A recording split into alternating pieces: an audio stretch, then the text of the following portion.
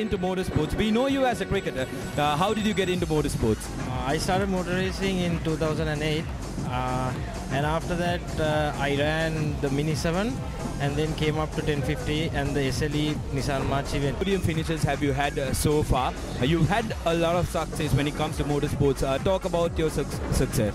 On this year I managed to finish in the podium in every race so far which I participated, and today I got a second place in my first event, and then on the 1050 event I got the first place.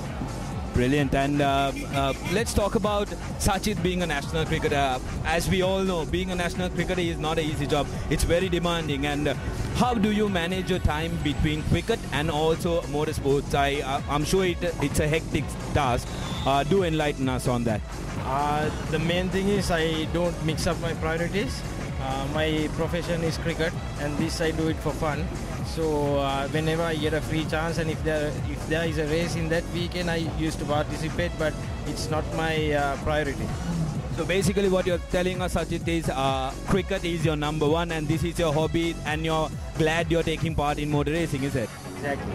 Brilliant. Okay, now tell us about your team and the support you have behind in order to take part in the motor racing events. I'm running to the Easy Racing team. I signed up the contract this year, and it's a real pleasure running for this team because we get a lot of privileges, and I'm very happy with the team, and I hope I could do my job properly for the team.